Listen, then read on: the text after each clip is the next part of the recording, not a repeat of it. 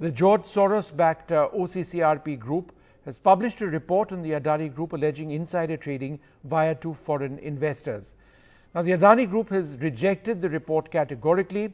In a detailed response, the group has said that these are the same old lies which they've rejected, old allegations recycled in the report, and the OCCRP is funded by the billionaire George Soros, and that this is another attempt to revive the Hindenburg report, another attempt by short sellers to make a profit, that these short sellers are under a multi-agency probe.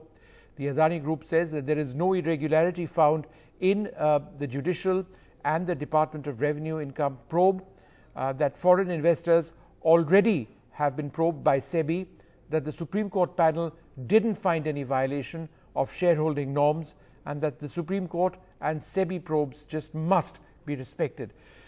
Now, it's also important to know, who is behind the report and the timing.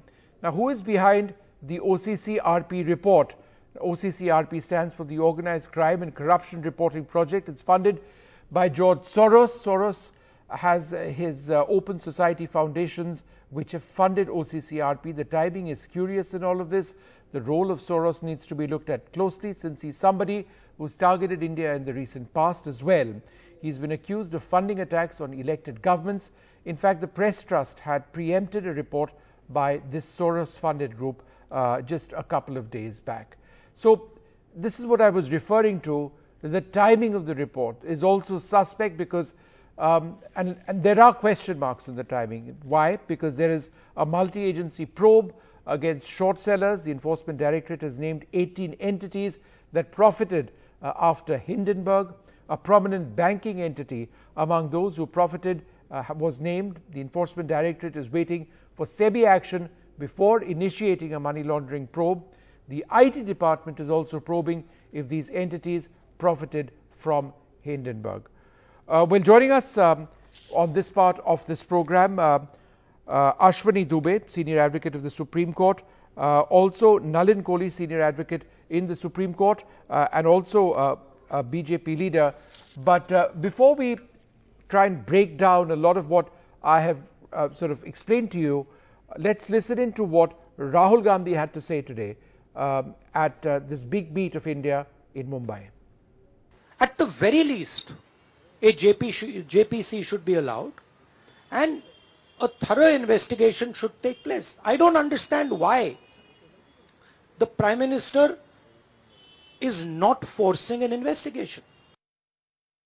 All right, I don't know why the Prime Minister is not forcing an investigation, Rahul Gandhi saying that. So let's just try and sort of address some of the queries which have been raised through the day by the Congress party. Nalin, let me come to you first. Now, as per the expert committee appointed by the Supreme Court, there is no evidence of any breach of minimum public shareholding requirements or of manipulation of stock prices. Now, if this is what has been looked at or decided by this expert committee, then how do we, or why should anybody necessarily discount this at this juncture? It shouldn't be discounted, and it raises a pertinent question. What does the Congress party, and in particular Mr. Rahul Gandhi, really believe in? Do they believe in the law of the land? Do they believe the Honorable Supreme Court of India? Or do they believe in recycled misinformation being put out by vested interests and reports coming from overseas? It's a fundamental question. And one will wonder where the Congress party stands. Does it stand for India and Indian institutions? Or does it believe in the credibility of something that is published based on incorrect information, as seems to be available in the public domain, and based on perhaps vested interests against working against, in this case, a particular group? Nalin, the primary allegation in all of this is of crony capitalism, of an alleged link between the Prime Minister and the Adani Group. How would you respond to this? Well, the Congress party is really the fountainhead of crony capitalism, if at all in this country. You only have to study history. Mr. Rahul Gandhi evidently is not a student of history, and his advisors certainly don't seem to appreciate history and facts. That is crony capitalism. What has stopped is crony capitalism under Prime Minister Modi's government, because ruthlessly corruption has been weeded out. There is not a single allegation of favoring or corruption against anyone. And each false attempt that has been raised again and again by Rahul Gandhi ji and the Congress party has been repudiated, including by rule of law and no less than the Honorable Supreme Court of India. Now, the other issue, Nalin, is of foreign interference groups linked to George Soros, allegedly, who allegedly interfere in matters of foreign countries, including India. Apparently, they've been involved in some aspect or perhaps in pushing out these reports. So ahead of G20, which is just a few days away, the state elections, the national elections next year, do you believe that the timing of these reports needs to be looked at? For once, I will perhaps borrow from what the Congress party does. It raises questions on the timing. But this time they are guilty about not actually looking at it from the perspective of timing. The timing of this report is not just suspect, it's questionable. It's about the timing in terms of the G20, the timing in terms of the Congress party and Mr. Rahul Gandhi holding a convention in Mumbai, trying to establish that they are an alternative. A conglomeration of different political parties does not make them an alternative. There's clarity who's the leader, where the BJP is concerned, NDA is concerned, it's Narendra Modi ji. There's clarity of the agenda of governance. There's clarity about the performance. But on the other hand, there is a lack of clarity. It is personal interests versus, say, the politics of service. So there are things like this. And this report is 100% suspect in terms of its timing. There's no doubt about it. It almost seems as if it has been introduced to craft that a press conference could take place by Mr. Rahul Gandhi for him to have something to speak about. What I find curious is, and it is a fact that an independent adjudicating authority, also an appellate tribunal, they both confirmed that there was no over-invoicing and that these transactions were in accordance with applicable law. And there was a finality in just a few months back in March when the Supreme Court did rule in favor of the Adani Group. So this is, as I understand it, and I've gone through the allegations closely, essentially raking up a matter which has been dealt with legally. That's why it's critical to say Mr. Rahul Gandhi and the Congress party are running down Indian institutions and the institutional framework. And that's a fair question to ask, what you've asked, Vishnu. Additionally, Mr. Rahul Gandhi and the Congress party are now guilty, in a sense, figuratively speaking, of actually pandering to foreign interests. So earlier, Mrs. Indira Gandhi used to always say there's a foreign conspiracy.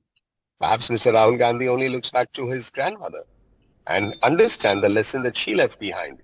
They only have to go back to the history of what the Congress party through the 70s and 80s used to say. But Mr. Rahul Gandhi, who seems to have been, since we don't have details of his educational qualifications and institutes of study, seems to have spent time abroad. Now one would wonder whether he went abroad to actually study or perhaps has learned things that go against India's interests.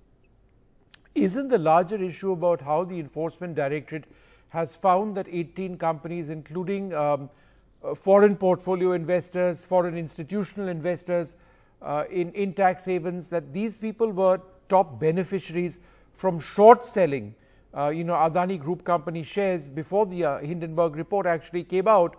And therefore, isn't this, more significantly about how this resulted in a crash in the market, which affected millions of investors, shareholder money being eroded, evaporating? Isn't that what we should be looking at?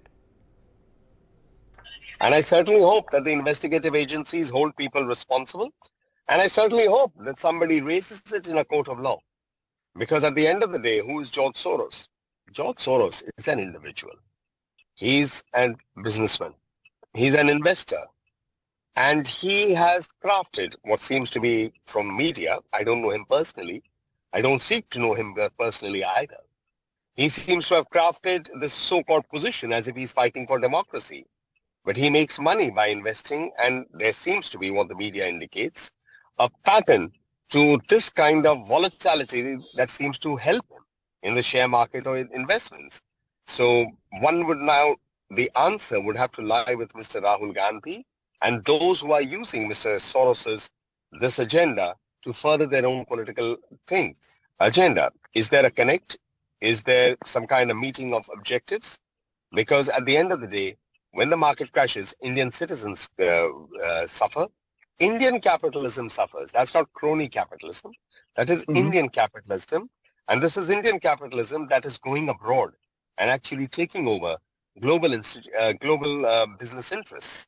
So instead of us seeing an outward-looking India, that is now Indian multinationals, somewhere or the other, one would feel that foreign multinational interests by vested investor groups like perhaps Mr. George Soros and his company are the beneficiaries of this kind of information that is not based on fact.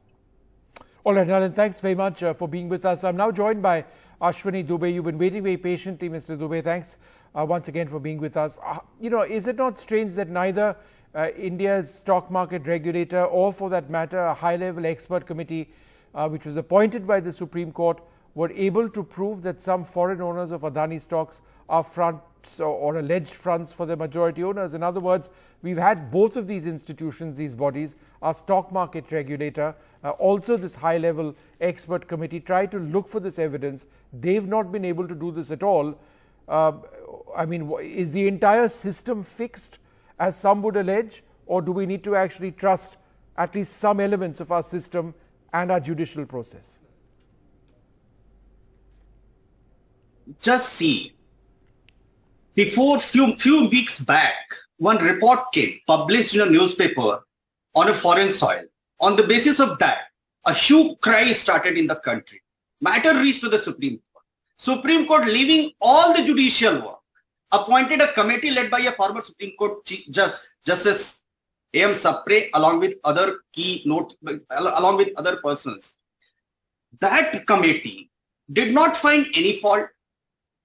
Our agency says that there is no fault, but still, on the basis of a report, that report which was published in a foreign soil, with the people who are with the vested interest, on the basis of that, the constitutional machineries are being misused. Point one. Point two, whom will you believe? In our agencies which are working within the constitutional framework, agencies which are amenable to the country's judicial authorities, agencies which are fairly submitting report and court finding those reports to be correct, or a newspaper report published by certain people who are against the economic growth of the country, who does not want India to become an economically strong. Third, in Rafale case, you see what has happened. In Rafale case too, the report was published in France by certain people. Based on that, you have also discussed, I have also discussed what Supreme Court says. Nothing wrong has happened. In Hindenburg, you see, in Pegasus, you see, on each and every time you find that a report has been published on the basis of this investors' money, which have been invested in a company's account. That investors' money should go and company should, the company which has given appointment to so many people, company who is working for the growth of the country. Against that, these people are trying to make the comments which are biased, and that too which have been published in newspaper on a vested interest. No, so let's talk a little bit more about this. Groups linked to George Soros, notorious for interfering in the matters of various countries. It has been alleged that he's been pushing these groups. Is the timing curious ahead of elections and G20? Yeah, timing is important. See, on 7th, 8th, 9th September, all the country heads are visiting this in India. It is such a glorious moment at this point of time, selecting outrage, selectively making allegations, and also, you see, tomorrow or day after tomorrow, that matter if not mentioned in the Supreme Court, I have wondered, it will be mentioned by certain people who are acting at the behest of those who are against the economic instability of this country. The misuse and abuse, all three things are there. When it comes to the use, then the constitutional machineries can be, the constitutional methods can be invoked. But when with the certain biased allegations, with the people who are with the vested interest comes and you misuse and abuse the machineries, then there is a question. Justice Sapre committee did not find any wrong earlier. CP did not find any wrong. So ultimately, we have to believe our agencies. What has happened in Pegasus? In Pegasus also, when Justice Ravindran committee said that you submit your mobile phones, nobody came forward and submitted mobile for forensic examination. Ultimately, what happened there? Sure, the Hindenburg also. Let me ask you this. Let me ask you this. The Adani Group is clear that the allegations are on the basis of closed cases. From a decade ago, the Directorate of Revenue Intelligence had probed these allegations of over-invoicing, transfer of funds, etc., etc. So it's not just Hindenburg and these allegations now. It's been looked at many, many years back. So again, is this not reopening something which has been investigated and ruled on? That has happened in Rafales also. Supreme Court 3 judges bench has said that there is no irregularity so that the price fixation is concerned. There is no irregularity so that the purchase is concerned. But despite that, those issues were read. Similarly, the same thing in a closed case is being by the same people. Those, the allegations of whom have been found to be fake. And the committee has said that the price rise was justified here also. Whereas the Justice A.M. Sapre's committee, the report has been submitted. Supreme Court has also not found any flaw in that. So at the closed case, which is being opened at a time when country is going to host the G20 delegation. All right. Thanks very much, Ashwani Dubey, for joining us.